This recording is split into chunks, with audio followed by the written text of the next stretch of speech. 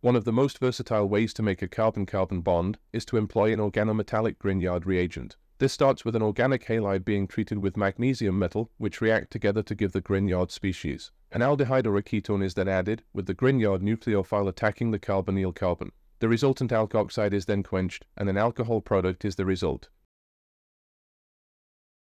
The overall pathway for this conversion involves the nucleophilic Grignard reagent attacking the carbonyl group of the ester.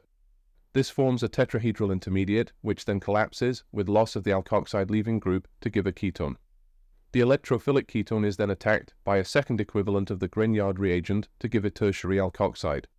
Quenching the two alkoxide species with acid then results in the two alcohol products. In the first step, the nucleophilic Grignard nucleophile adds to the electrophilic carbon of the ester group to give a tetrahedral intermediate. In this species, the negative charge has been transferred from the Grignard carbon to a more electronegative oxygen atom. This step will be irreversible, as the newly attached carbon group is an exceptionally poor leaving group. The tetrahedral intermediate then collapses, with reformation of the carbonyl and loss of the alkoxide leaving group. The resultant ketone will then be susceptible to attack in a subsequent step.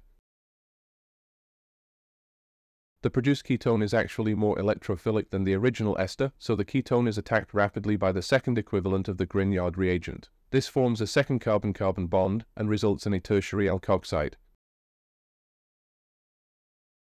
Once the carbonyl groups have been consumed, there are now two types of alkoxide in solution, which are then quenched with acid to give the isolated alcohol products. To summarize, when an ester is treated with an excess of a Grignard reagent, the ester reacts, firstly, to give a ketone and an alkoxide. The ketone then reacts with a second equivalent of the Grignard nucleophile to give a tertiary alkoxide. Both alkoxides are then quenched by acid to give the isolated alcohol products.